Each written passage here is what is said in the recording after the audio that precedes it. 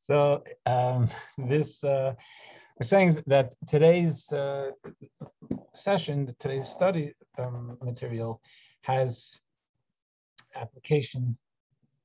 Even though every area of Torah always has a lesson for us in daily life, no matter where we are in history, today's has a very much more frontal, practical application. And what I was saying is that this teenage boy who went to Israel, and he returned from Israel today, this past Shabbos in synagogue, he made a blessing. The blessing was that thank you, God, who grants favors, whether or not we're deserving of them.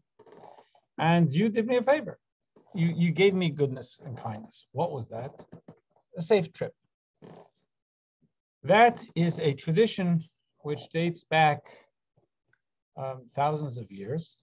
And as we're going to discuss, the Talmud talks about four different, let's call it categories of people who go through things, and they have a responsibility to say thanks in a formal way. So let's just start with what we're saying here. There's a formal Thanksgiving offering.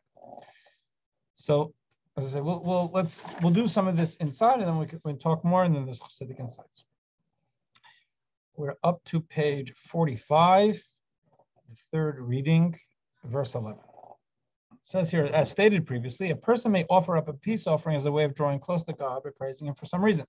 A peace offering, there were a lot of obligatory offerings, and the holidays are various things, and then there were ones where we want to reach out for God, or there were holidays, there were things, apology offerings, introspective, strengthening ourselves, returning to our best selves offerings, but those were obligated. Then there are ones which are more voluntary, and here it's kind of quasi. It's something that's because of my feeling of gratitude, it becomes really more obligatory. So, and here it says may offer up, but the idea was we do have to say thank you to God. If a person survived either, and here we're going to go into four categories, and we can discuss it a little bit more, but I just want to go through some of the text first. First category is a transoceanic voyage, which the olden days was on a ship. Today is, according to most opinions, halachic opinions, would be going by plane across the ocean. Number two is a trip through the desert. Number three is captivity in prison. Number four, and remember, in prison in the days for most of our history, there was no justice, and really the prisoner had no rights, and it was extremely vulnerable. And D is an illness that caused them to be bedridden for at least 3 days, and from which now he has completely recovered. That person is required to offer up a special type of peace offering as an expression of thanks to God for survival. And this is the regulation governing the special feast promoting feast offering they must bring to God. So these are four categories, all of which can have some application in today. Most of them have some application today. We can talk more about the prison one. The illness one talks about the severity. It probably does depend on the severity of the illness. The practice is, at least in some quarters, Chabad among them, that a woman who gives birth, after a few days, when she's able to, either have a minion in the house to come to hear, so she could say it more in a public way, to be able to make the blessing, to thank God, because childbirth is actually, it's considered in Torah thought, a halachic thought, a very, very precarious situation. I think it still is, although thank God we have the medical knowledge and capacity to make it not so precarious, but it's still considered a very, very precarious time, and that's one of the things, pregnancy and childbirth, and Roberta was asking before about the fast day on Sunday. Someone pregnant or recently given birth has a special category when it comes to fasting. They're seen as being in a very, very The woman is sitting in a very vulnerable place. Number 12, let's just go to 46. We'll do a little bit more and then we'll go back. Page 46. Number 12, if he is bringing in order to give thanks for one of the 4 just mentioned reasons, he must bring along with the animal he brings as a peace offering, which in this case is known as the Thanksgiving feast offering. He has to bring a grain offering, 40 grain offerings made out of a total of 2 ephahs of fine wheat flour, half a log of oil, and 1 ephah of flour, and the entire half log of oil are used to be used to prepare 30 unleavened breads, matzahs, as follows: 10 unleavened loaves, which made out of 1/30th of an ephah of flour mixed with an 80th of a log of oil, 10 flat unleavened cakes, that would be more matzah, made out of 1/30th of an ephah of flour and smeared with an 80th of a log of oil, and 10 unleavened loaves made out of a 30th of an ephah of flour mixed with a 40th of a log of oil, first scalded, kneaded with boiling water, then baked in an oven, finally fried in a frying pan, similar to the previously described obligatory offering for the priest. So all of these we came up in different parts, 2 different times.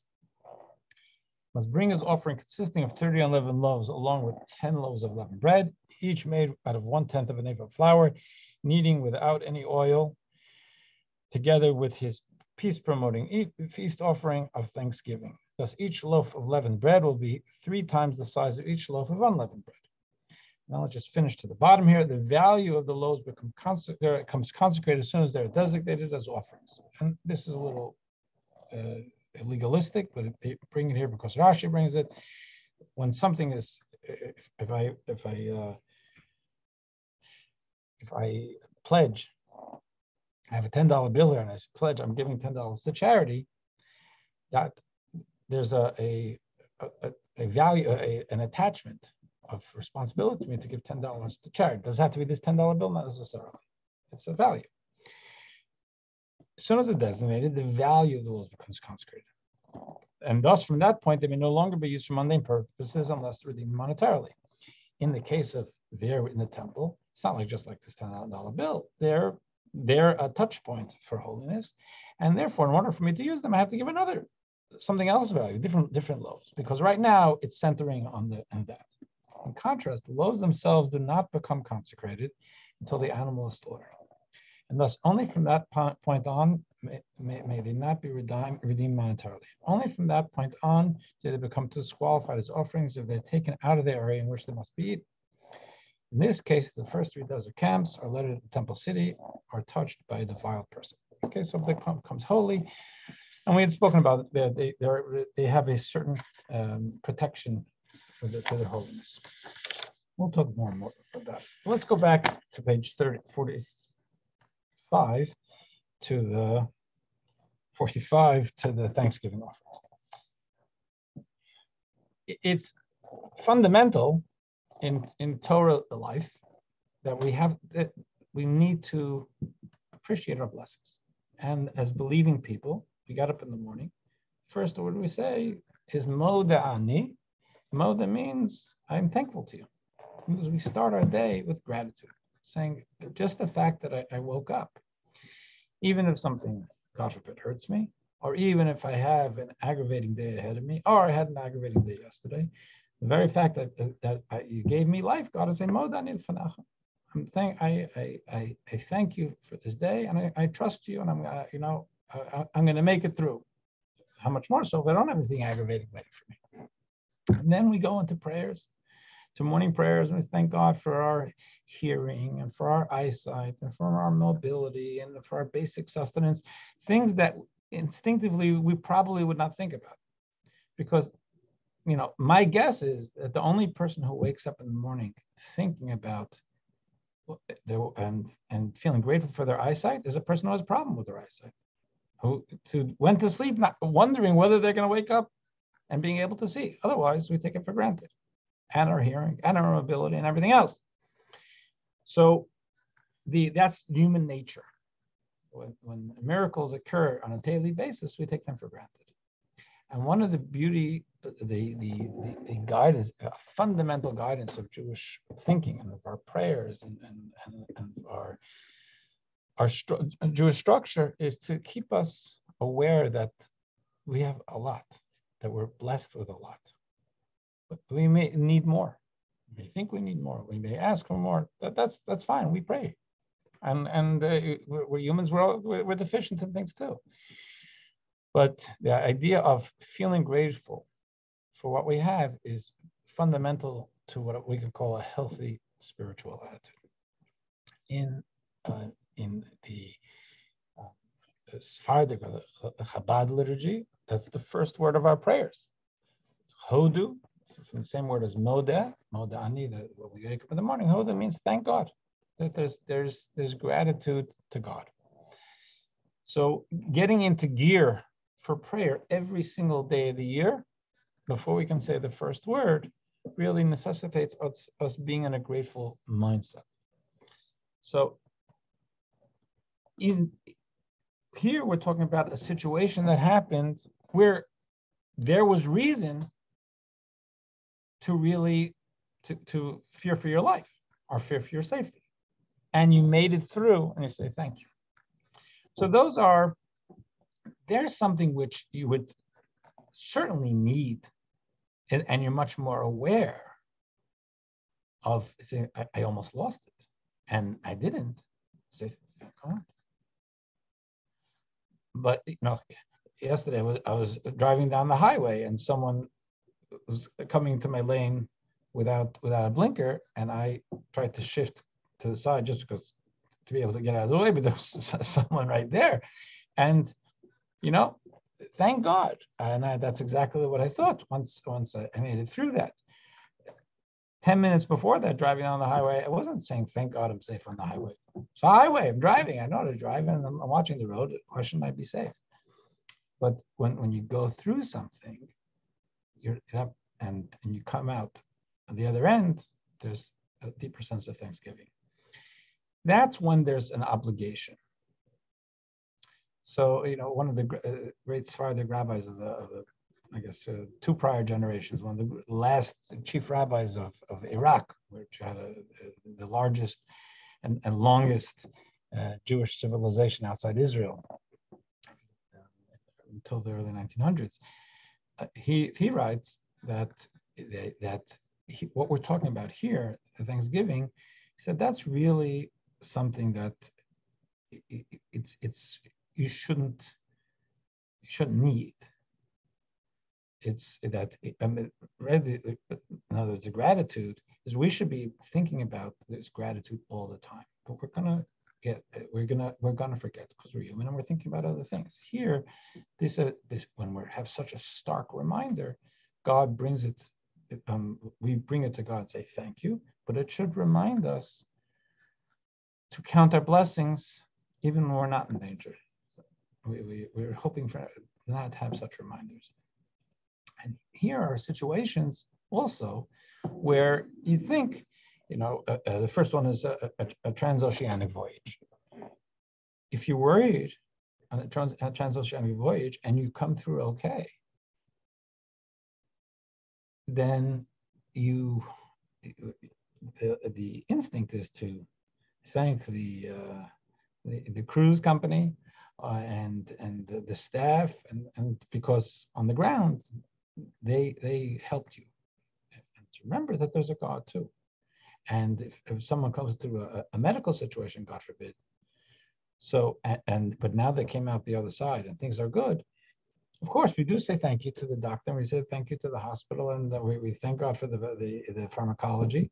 But the idea is to thank God too. And all of these things, there are these four ideas. When we come out the other side, usually there's a human agent or human agents who do deserve thanks. And maybe it's a little bit more of a challenge to say, don't just thank them, but thank God who blessed their efforts. So here it says the idea of the special peace-promoting peace offering. And today's day, there are those four.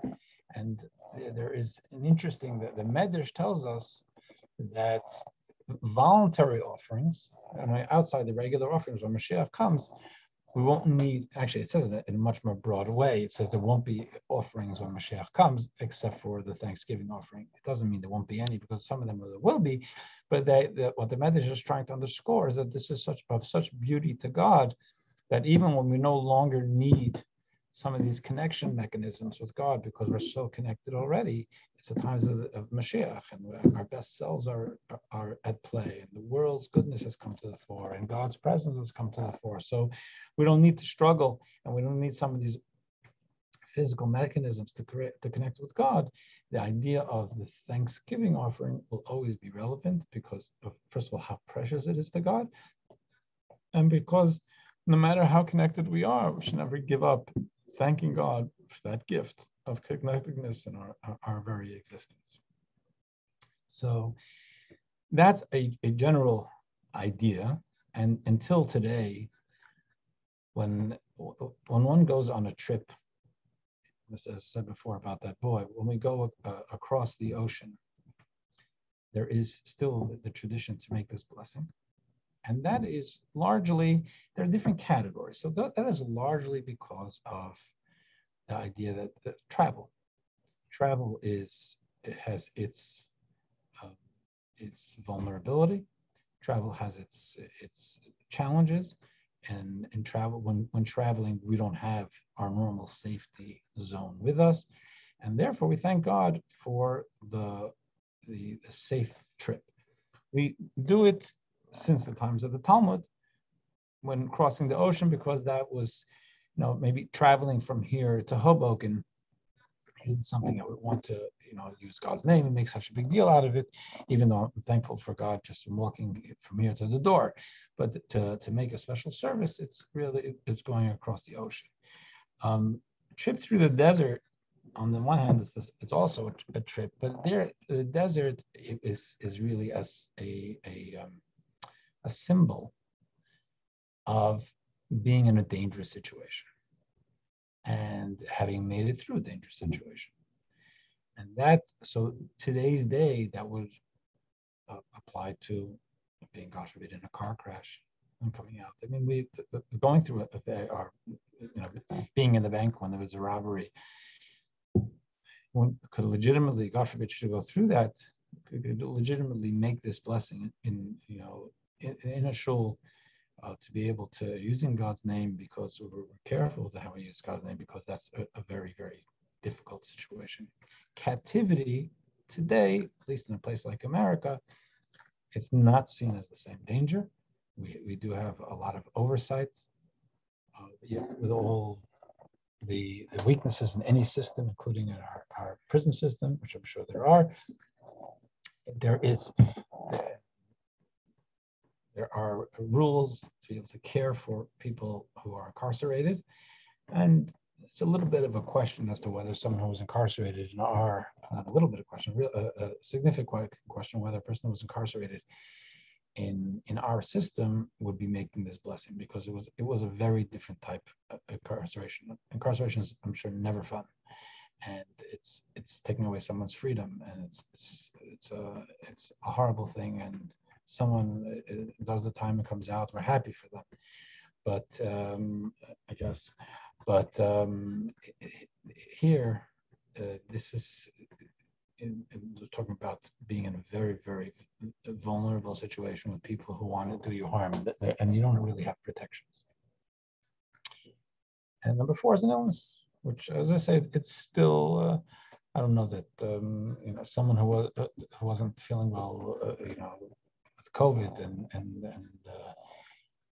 and had to seclude for a few days, I'm not sure they would have qualified. If, God forbid, they had real complications. That would, okay. So now, let's go to the Hasidic insights. The Hasidic insights are, this one is a little bit, well, let me tell you. They took this Hasidic insight from notes that the Rebbe wrote. We have in Chabad, our Chabad literature, our Chabad library, we have many, many, many books. And they're their books of writings from 7 generations of Rebbes, and whatever they gave out for publication was reviewed, authorized, edited, and that's the way it works. It's something we can use. A lot of the Rebbe's talks were not officially edited. The majority of the Rebbe's talks were not officially edited, but they were gone through with a fine-tooth comb and with really bright people who know what they're doing and heard what the Rebbe said, and therefore it's quite reliable, even if it's not today. They print them with the Rebbe's name on it. When I was growing up, the Rebbe it wasn't even officially from the Rebbe. In other words, it was given up by students officially, but but it's something that's reliable. But then there's a different category, which is that when after the Rebbe passed away, in his house they found many books of notes to himself, not for publication, but it could be, maybe eventually would have been for publication. No one knows what the Rebbe was thinking about it, but he had many books of notes to himself. And the decision was made to print them because there's a lot of wisdom there, but it's very cryptic. It's a lot of his shorthand. There's a little bit of guessing going on as to what he's referring to because it's not fleshed out. It's notes to self. So and that's the note 107. That's what it says Rishimot. Rishimot means like notes, because that's what the name that was given to these published notes of the Rebbe's. So they chose to put it in here. We have to try and get into it a little bit to understand, or at least to think we understand a little bit of where the Rebbe was going. But I would note that most of those notes, those little entries have something of a date, at least the year and the week's Torah portion. And sometimes if there was an occasion, notes to speak at or something, that he was going to be speaking at an occasion. And many of them are from before he was Rebbe. Most of them are before he was Rebbe. So he wrote in 1940, just for context, maybe at least a guess of what was going through his head. The Rebbe was studying in Sorbonne. He studied at Berlin, University of Berlin, then he went to Sorbonne. And he was in France. He was living in France. In June 1940, the Vichy government came to power. 1940 was a terrible time for Jews in Europe. And the Vichy government, at best, was a collaborator with the Nazis, and Jews had a very difficult time under Vichy rule, that ever lived under Vichy rule. So the Torah portion of when they wrote this was sometime in late July. So it was like a month after the Vichy had taken power. We do know from various stories where, and the Rebbe walked around with his beard, and he was very obviously a Jew. I don't know if anything happened, but he did make notes to himself about some of the laws and some of the spiritual lessons of the Thanksgiving offering. He was living in a dangerous situation, and maybe he went through something, and on the other side, he wrote to himself, no one knows.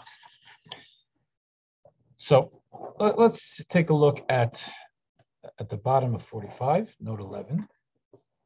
And I was going to look at a spiritual understanding of some of the depth of the Thanksgiving, of going through danger, so to speak.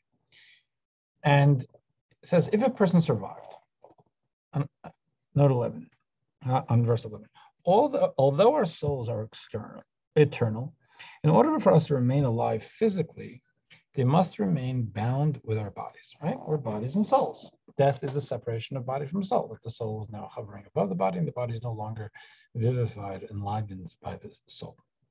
In this context, the four situations that occasion a Thanksgiving offering can be seen as four types of danger to life as reflecting the degree of the soul's manifestation in the body. So in the Rebbe's notes, you can see, in very, very, very shorthand, that he's comparing the soul in my body right now. I'm talking to you. I'm thinking, I'm pretty much on all my cylinders. There are times where maybe I'm not on all my cylinders. And also there are times, God forbid, where there's a threat to the existence of the continued existence of the soul in the body. So there are different angles on the level of there's soul and body operating in all cylinders, and then there can be some threats that are weakening of that. So let's take a look at prison. Confinement per se does not compromise the connection of the soul to the body, right? If I'm in a room, God forbid, and someone tells me I have to stay in this room for the next week. I have a stocked fridge, a microwave, lots of books, a computer, air conditioning. I mean, in theory, I don't have a stocked fridge, but let's say I had it. If I had all of that here, it would be miserable because I'm a human being. I like to go outside. I like to have mobility. I like to have freedom. But like many of us lived during COVID, the isolation itself is horrible, but there is not, as far as threats, a threat to life, not just an isolation. The virus is something else. The confinement is something that we thank God that we're out of the confinement, but in and of itself, it's really only for only from which cause anything from the condition of imprisonment to the threat of a death sentence. I don't know if I read all of that. That this is there's outside issues that could come, but the confinement itself is not a threat to life. How about illness? Illness, here the danger lies in the body's own lack of vitality. Not feeling well. I don't have all cylinders. Now, I could have fever and have something I'm being treated for and still sit by this computer and talk to you. Thank God it's not my situation, but it's possible.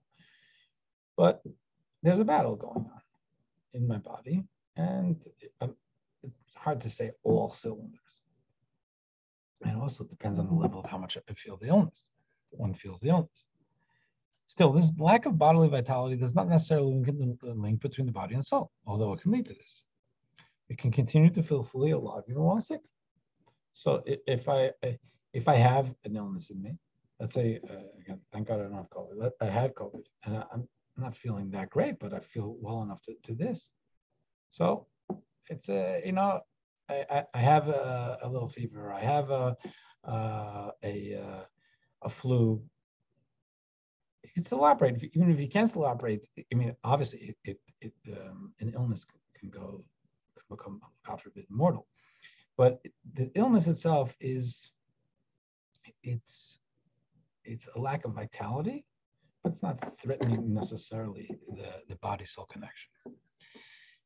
Desert travel. Now, I told you before, desert travel halachically is about really being open to outside dangers. Here, the Rabbi takes it more literally for the spiritual insight. He talks about what's the desert. The desert, dangers in the potential shortage of food and drink, which is part of the problem of traveling in the desert, the shortage of food and drink. And hunger and thirst, that could be on a boat too. But here, it's shortage of food and drink. There's water is a problem, is scarce in the desert. Hunger and thirst weaken the connection between the soul and the body. A person might eventually faint, which results from a temporary lack of a manifestation of the soul within the body. After I could have COVID 2 days and still be pretty fine giving this class, depending on how much it's affecting me. If I was fasting, today was the second day of fasting, I don't think I would be in shape to be able to give a class. I could sit here and I might be able to talk to you, but the brain function is not the same. You know what it's like at the end of Yom Kippur, and imagine going beyond that. So lack of food and drink is, one could faint from that. So there is more of an impact on the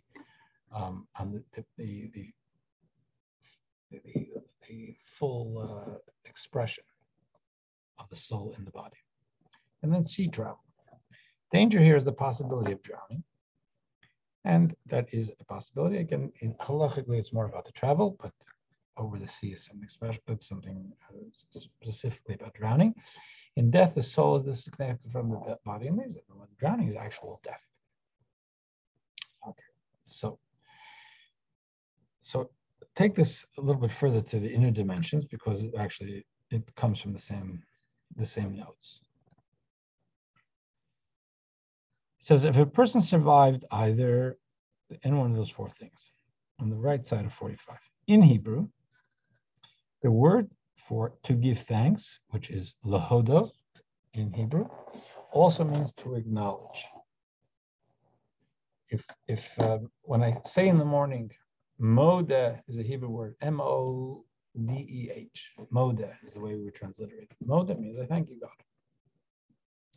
Modeh also means to concede, to acknowledge. So if one of you said, hey, Mendy, you know something? You borrowed $10 from me last week, and you said you'd get back to me tomorrow. You owe me $10. I could conceivably say, yes, I am modeh. I concede that.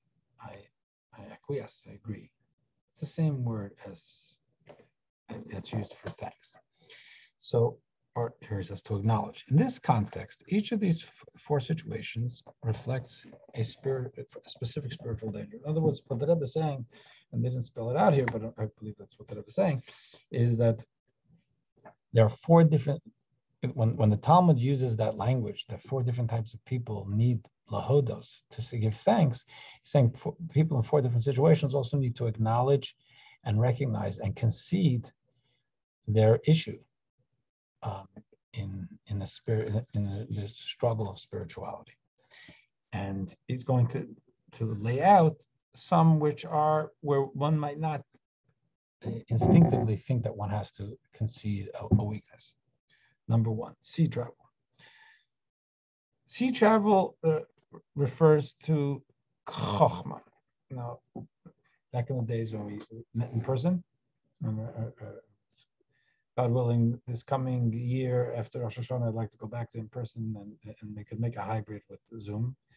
But back in those days, we used a whiteboard, and there were times that I do remember writing what we call the Sefirot on the whiteboard. The Sefirot are the 10 energies, divine energies, with which God created and creates the world and interacts with us. And we're talking about 10 different energies that called the Kabbalah calls them Sefirot, and there are 10 energies which are mirrored within our souls. It's called 10 faculties of the soul. The first of those expressions of divinity, both in the world and in our soul, is called Chokhmah. Chokhmah means like inspiration, cognitive inspiration. Like you're thinking about the problem, and all of a sudden you have a lightning bolt, like they would put in the cartoons, of an idea, the eureka.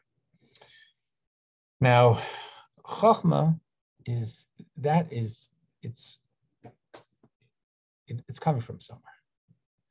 It means the idea didn't come to your head from the ether.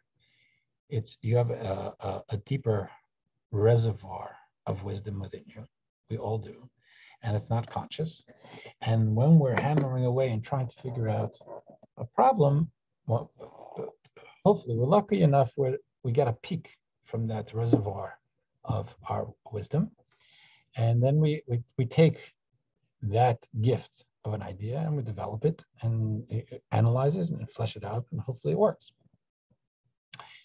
But for a person who is focused and able to access deeper subconscious, we say that is the vast expanse of divine wisdom is called a sea. There's within each of us, and certainly within godliness, there's an entire sea of wisdom that we only get droplets. Being able to experience divine insight means to be able to take more from the sea. So the experience of divine insight carries with it the danger of drowning in the experience, thereby forgetting to process it in the intellect so they can eventually affect and make the emotions.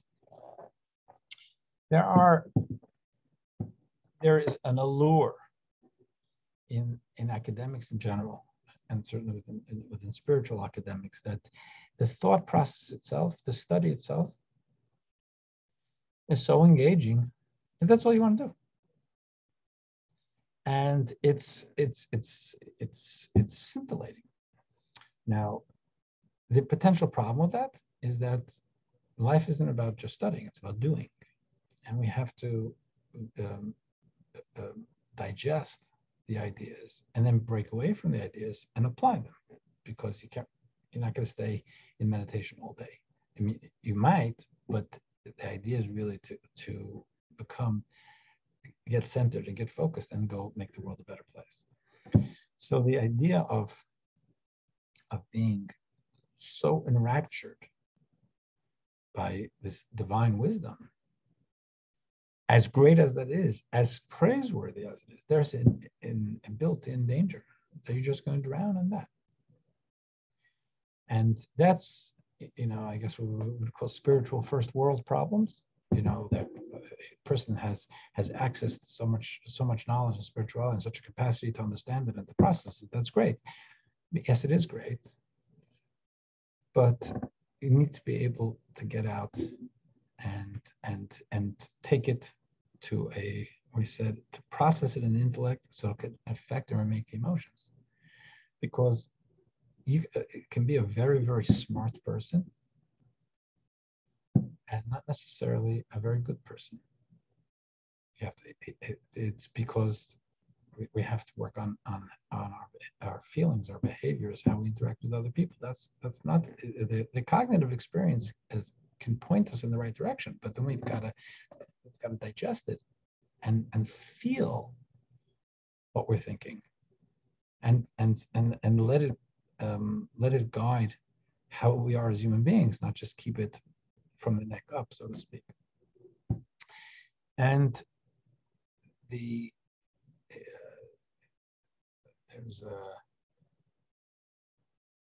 I remember hearing from that Bertrand Russell. I think it was Bertrand Russell was once observed doing something. He was a great moralist and great thinker and a philosopher and mathematician, I believe. I heard the story a long time ago, but that he was once observed, or caught doing something immoral by a student, and the student said, "I can't believe you would do this, given that you're such a philosopher and moralist." And he said, "I'm also a mathematician, but I'm not a parallelogram." That it's ideas, but life. This is what I want to do. And there is that potential of getting lost in it. Just one more little vignette that comes to my mind. There's one of the great thinkers in Chabad who passed away last year. His name is Rabbi Khan. So I had a relationship with him, and I valued him. So when he went into the hospital years ago, 25 years ago, but it was his the first time he went to the hospital that I knew of anyway. He had a heart attack, and he was in Mount Sinai, and I went to see him, and he started talking to me, and I was already living out here, and we spoke about, there were some people, he asked me if I was teaching Hasidic thought in a text with anyone, because I really wasn't using text, and I said, yeah, there's a couple of people, but we're doing the text. And it was the second section of Tanya, which is very cerebral and very it's a very deep dive into spirituality. Now, the first section of Tanya is very much about, it's also cerebral, but it's about us wrestling with ourselves and recognizing that we all have there's a human struggle, and trying to give us tools. The first section of Tanya is to give us tools to make ourselves into better people and to give us more self-control. So he said to me, so, and he asked me, are you studying it with anyone in the first section of Tanya? I said, no, not at the moment. So he said, just remember, even bright people have hearts. And don't just go to it's, you find it interesting, they find it interesting. You talk about cerebral ideas.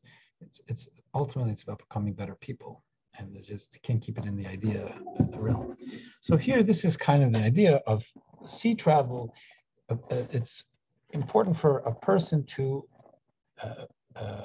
recognize, acknowledge, concede if they're drowning in beautiful stuff and great ideas, but in other words, but they're overwhelmed by it, they're not using it correctly.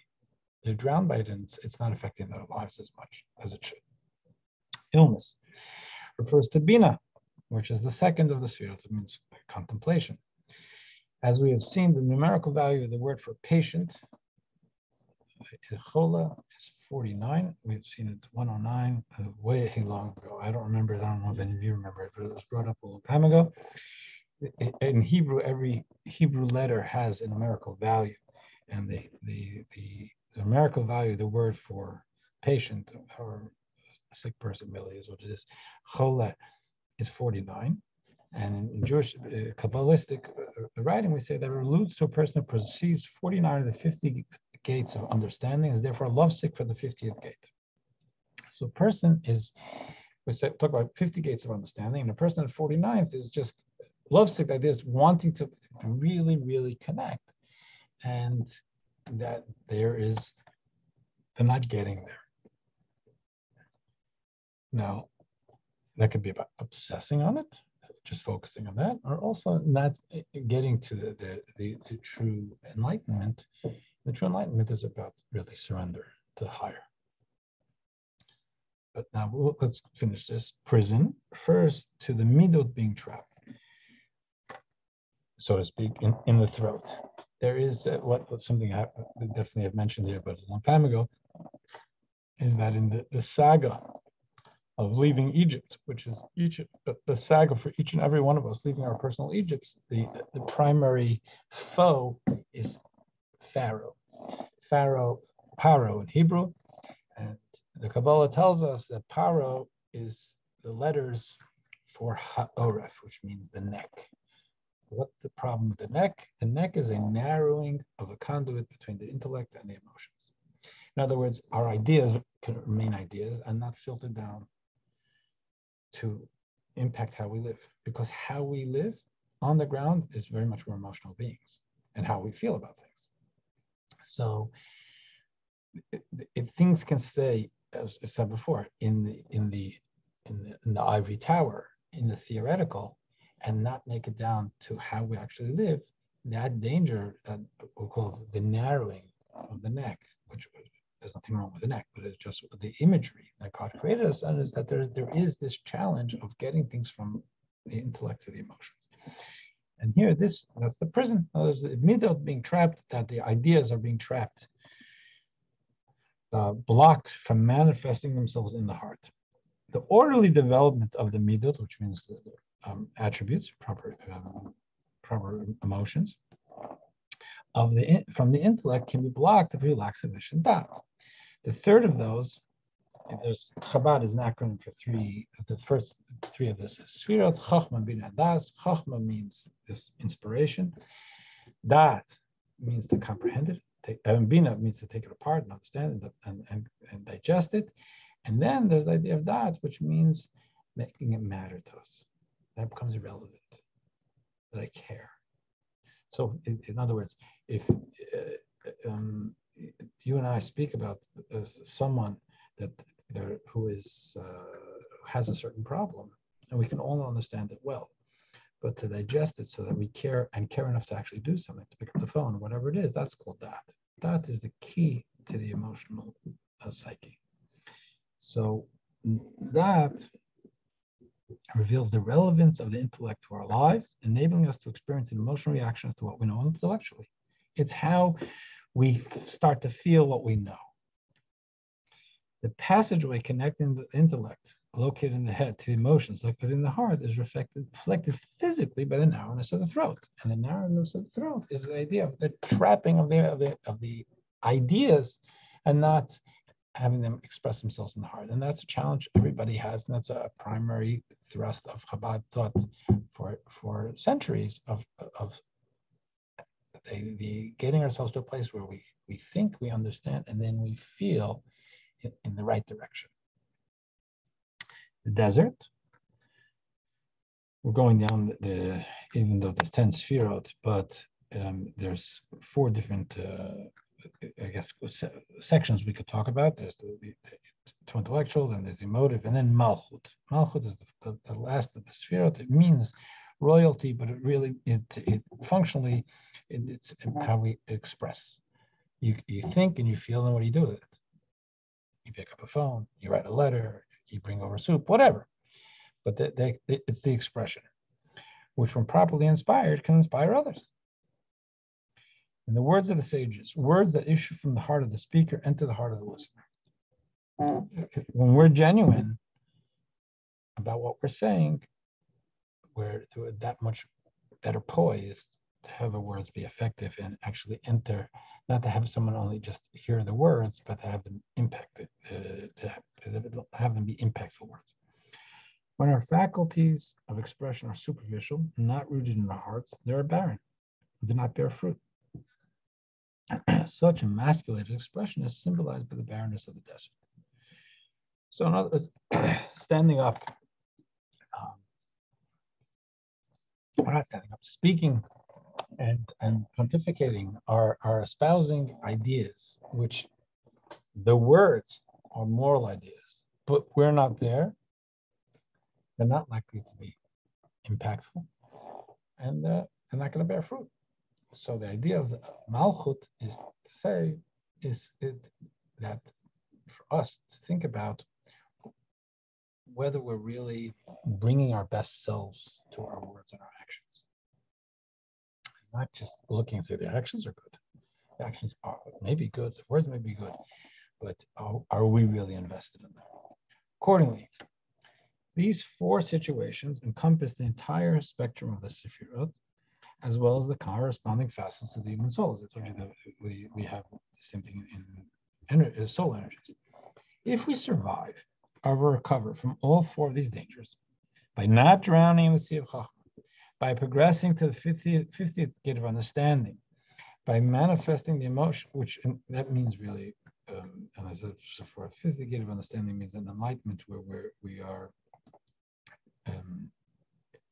truly surrendered, understanding, I think, more of as our cognitive ability, but it's really opening ourselves up to God.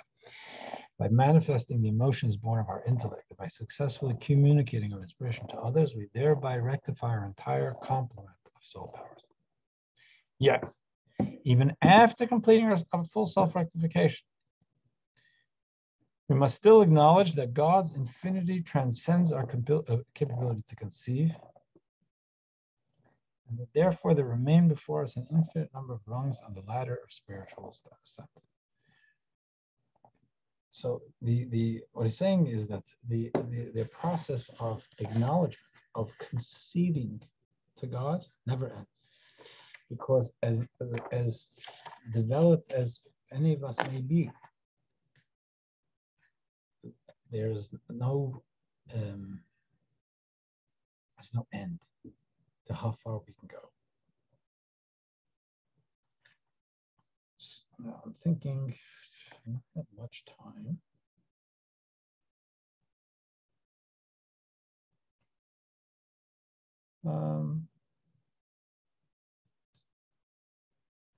No, I guess we can start the Hasidic Insights.